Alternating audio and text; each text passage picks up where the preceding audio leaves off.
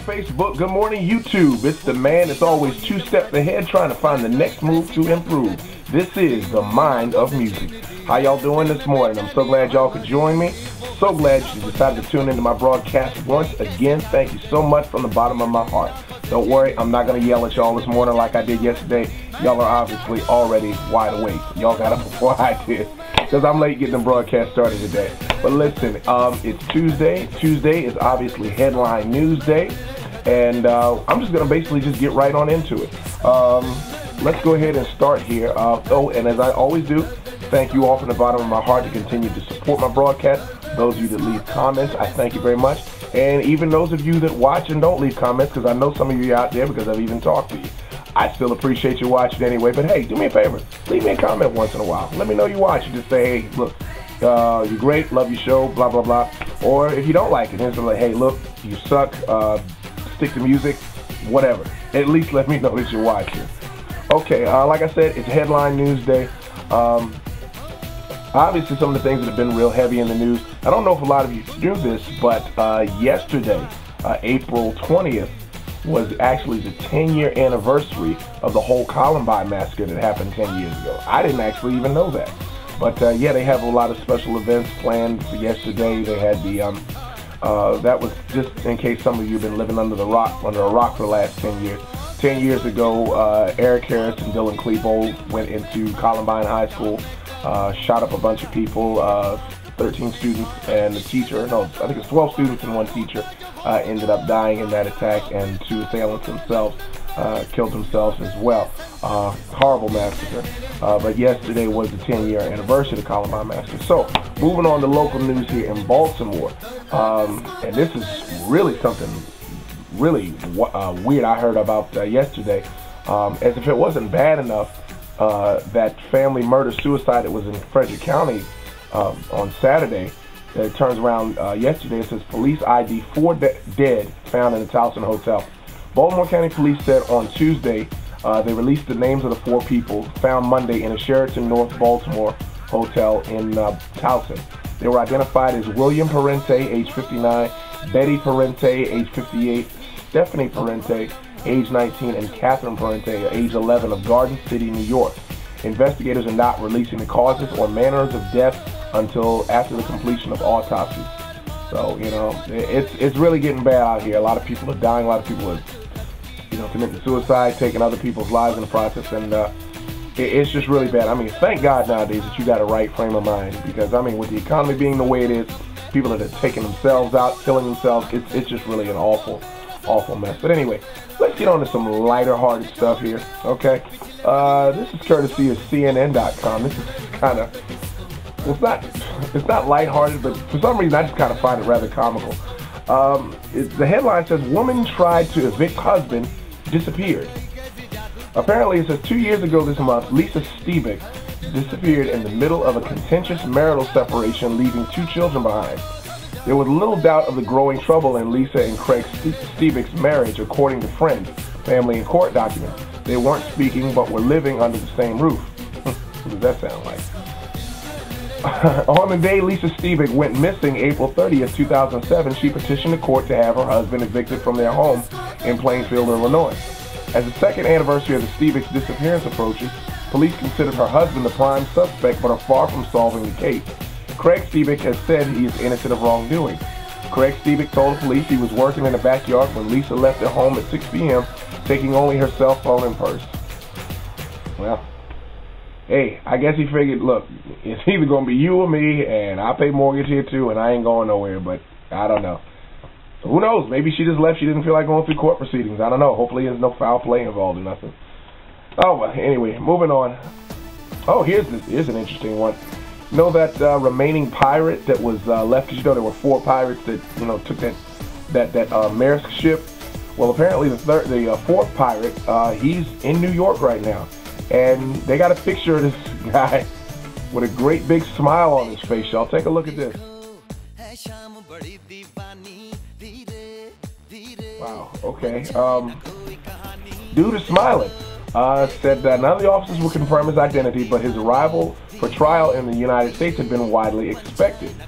Said members of the media urged him to comment, but it was not clear whether he understood them. He just smiled and broadly laughed. I don't know.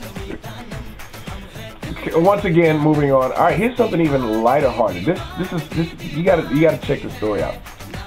This is one in the funny news section under CNN. Said man wants a date, dials 911.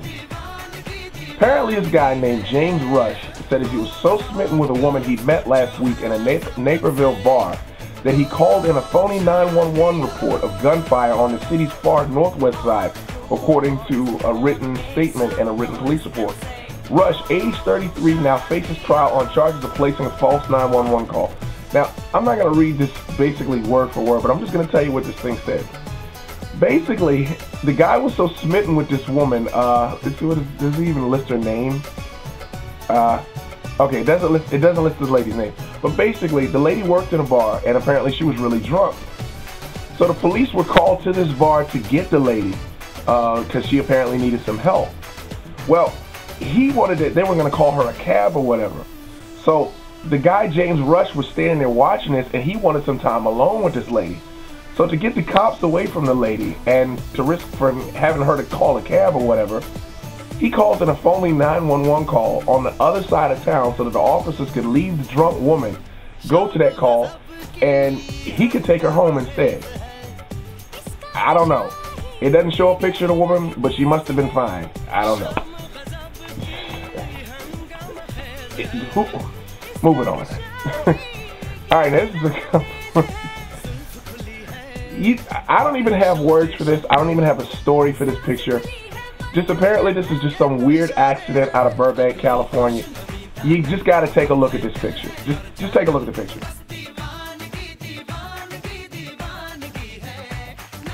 How is all I want to know. That's all I want to know. How can you have your car sitting on end like that? You see the firemen there sitting down there with this look on their face like, I don't know what else is going on. Was this a woman driver? Ladies, I'm sorry if y'all taking that personally, but hey, some of y'all can drive, okay? I know I'm going to hear some comments about that, but it's true. Oh, and last but not least, this is my personal favorite. You have got to check out this female cop. This is another picture that was on it. Take a look at this and try not to drool all over your keyboard when you see it, okay?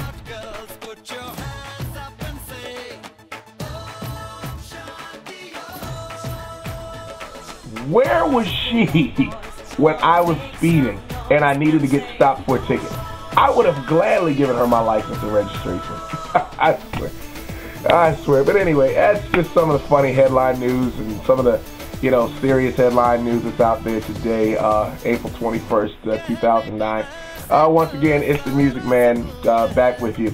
And like I say all the time, you can hit me up on YouTube, www.youtube.com/Music of Marvin, which is, of course, my personal YouTube site. Got all of my music performances, all of the vlog broadcasts, mine and music, blah, blah, blah, all that good stuff.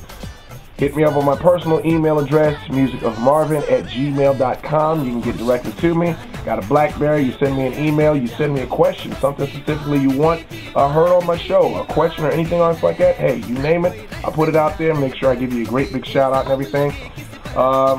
Continue to give big props to all of you out there that are doing vlog broadcasts of your own. So many people to name, so many of my friends, so many of my new acquaintances that I have met. On a side note, I actually met somebody online. This is kind of weird. I'm going to just kind of say this quick. Vetta Sherwood. She's one of my new Facebook friends.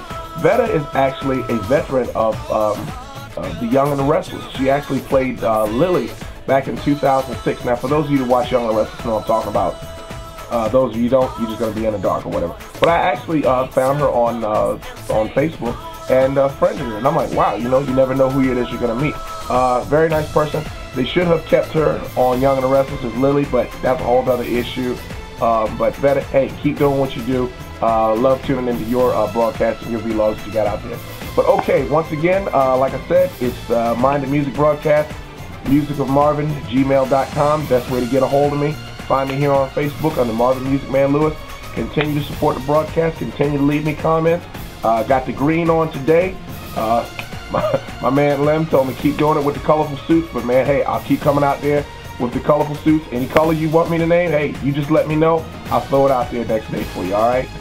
So, this is Mind of the Music broadcast. Take care, people. Be safe. And wait for another opportunity to get into the mind of music. Take care, and God bless.